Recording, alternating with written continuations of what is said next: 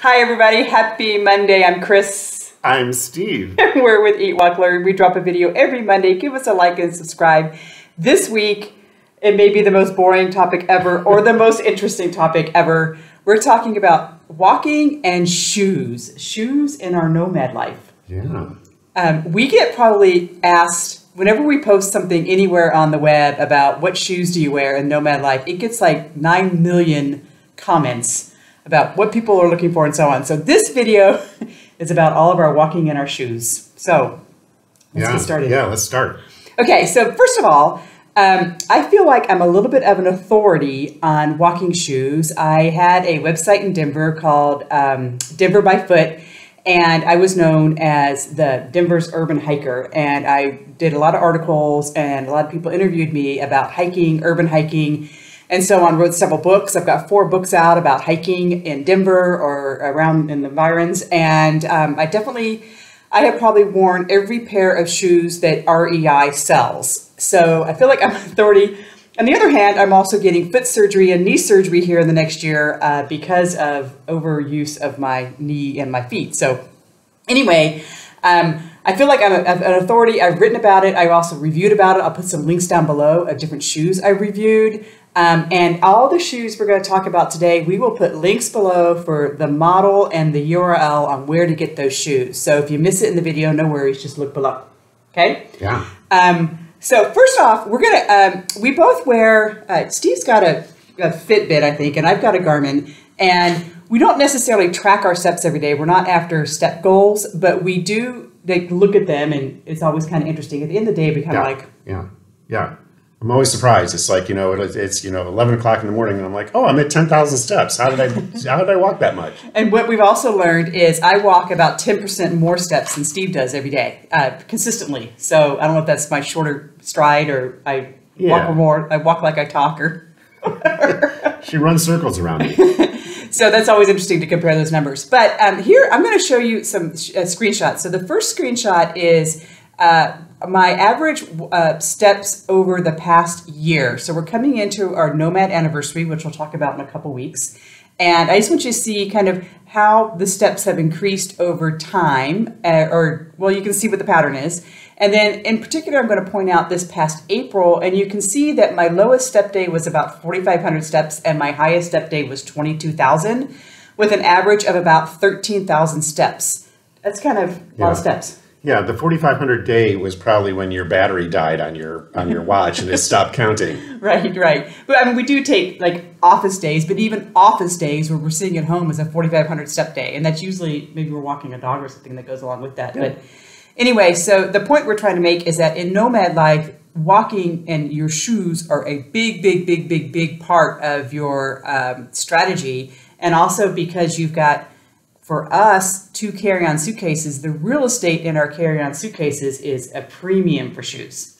Yeah, yes. We don't have a lot of space for shoes, but I also want to add that that's really part of our thing is to be more sustainable, to not take cabs and Ubers when we can walk it, to learn more about the communities by walking them at a slower pace and really enjoying the places that we're going to instead of trying to speed through them as fast as we can, in a cab or in a bus. So walking is a big part. We're eat, walk, learn. Not eat, ride the bus and learn. Right. Although we do ride, and actually, even in the cities where we're riding buses a lot, we still walk a lot because you got to walk back and forth to the bus stops and so on. I'm also going to put a little chart up here, and it shows you kind of my own personal formula I use for figuring out which shoes I'm going to pack. It's my real estate to carry on luggage strategy of the heavier the shoe, the more I better wear it, or the lighter the shoe, the least I need to wear it in relation to the square footage or the square inchage.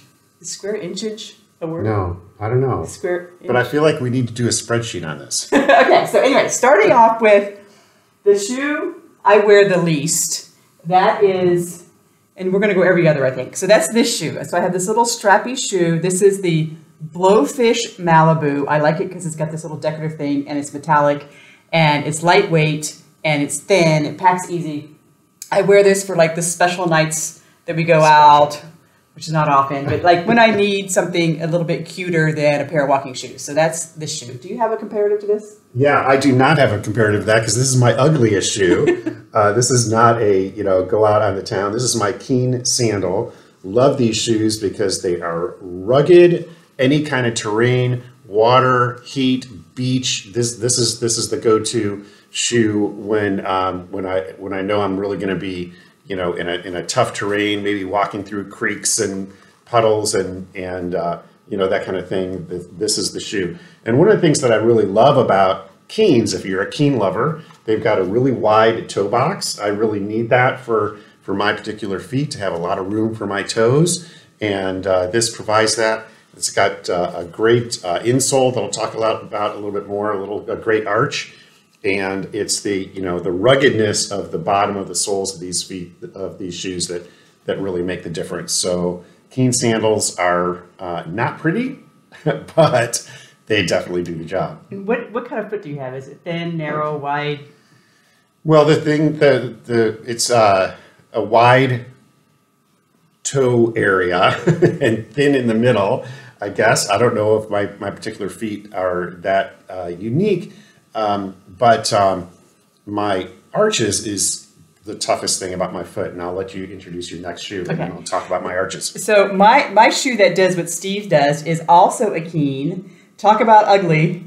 This is the ugliest. This is it's very similar to Steve's in that it's got that rugged bottom. It's waterproof, it's durable, and so on. This is the Keen Arroyo for women. They don't make it anymore. I actually had to go to the global Amazon site to find this shoe. They do make this in men's.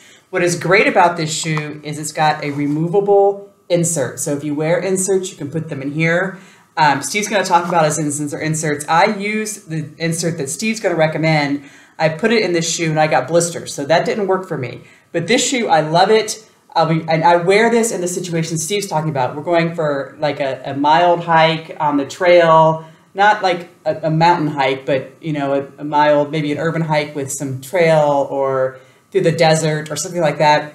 This is the shoe I love. I wear this shoe the second most amount of times, probably 3 or 4 times a month. It depends on, but because of my knee and my foot, I don't wear it. We're not doing a lot of the activities that would require this shoe right now, but I expect as soon as my knee and my foot get healed, I'll be wearing this shoe a lot more. What's next? Yeah. Well, you want to talk about your inserts?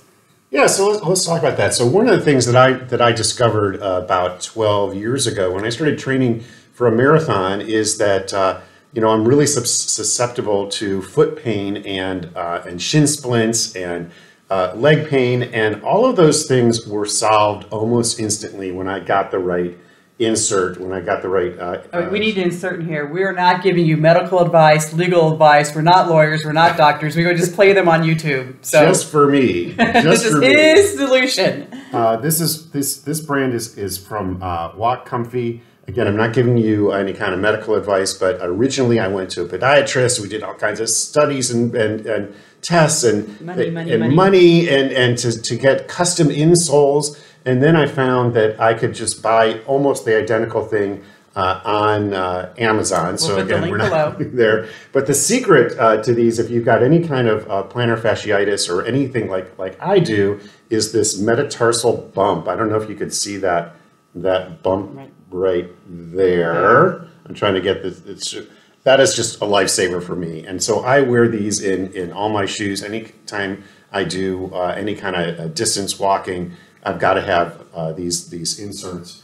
And then particularly, these are really inexpensive. There's another thing that's different between Chris and I is that I don't like spending a lot of money on shoes. She'll whatever it costs, but these are like low end. Still things that they are. It's a Nike Versafoam or something. What's it called? Yeah, they're just really comfortable just walking. They've got a flat sole. These are not my hiking shoes. These are my casual, occasional, just to mix it up. They're his date shoes too. This is his shoe to my little sandal. Shoes, yes. And they're just they're like slippers. They're super light. They're super comfortable, breathable. But again, I've got to put those insoles in these shoes in order to make them work for me. Okay. So do you work out in these? Oh yeah, those are like my workout shoes. So and this is my workout shoe. It's a Saucony Cohesion 13. It's got a foam. Oh, I do wear the insert that Steve recommended in this shoe. It's got a nice comfy sole. I mean, it's just, you know, we put them on to work out in the house, or we might find a gym outdoors. We go work on there. We go into a gym. One of the main reasons why I carry a tennis shoe with me is when we subscribe to gym subscriptions when we are out traveling and we're a place in a month. Gyms won't let you in unless you've got some sort of athletic shoe on. If I showed up in a pair of sandals, they'd be like, yeah, no dice. So anyway, this is my go-to shoe, and I wear these twice a week, probably 2 or 3 times a week.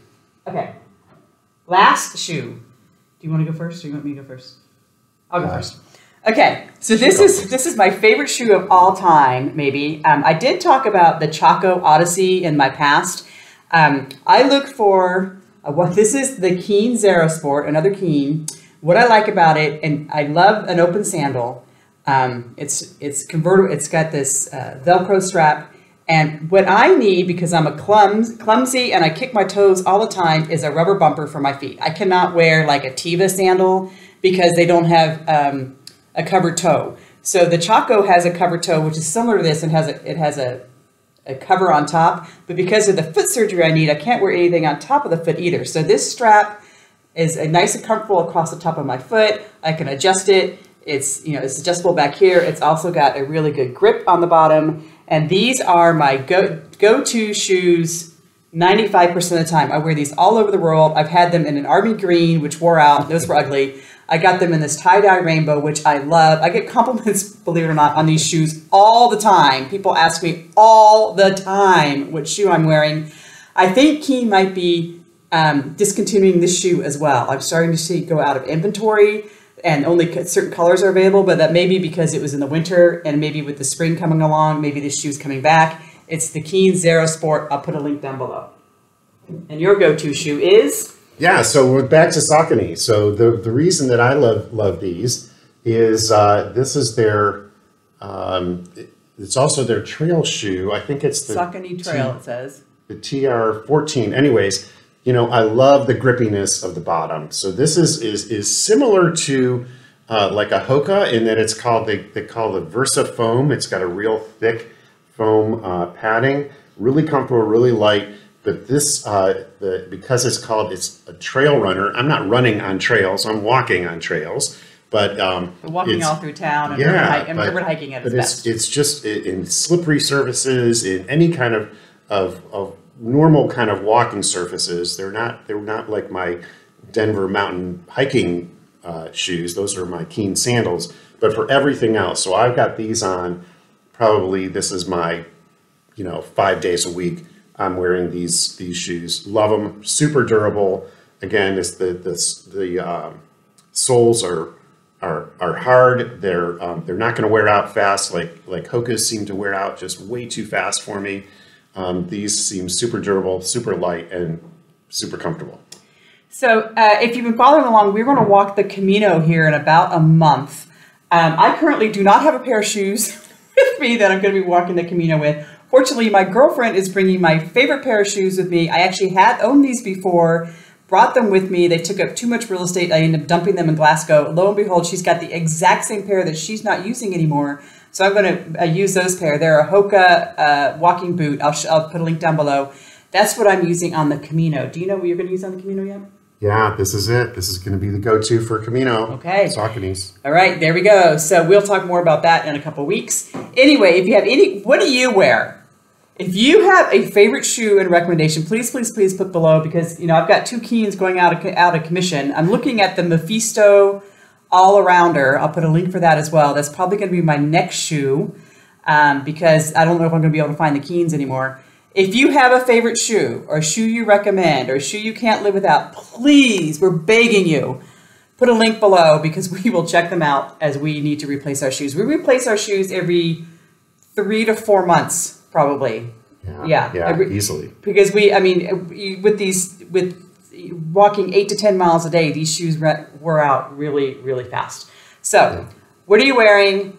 Tell us if you like this video. Give us a thumbs up. We love you. You can also comment on the facial hair. Yes, this is Steve's Spanish look. His Don Quixote Cervantes and my Camino walking look. Oh, he might even get a braid out of it. Braid? No. Yeah, a little braid. All right. Talk to you guys next week.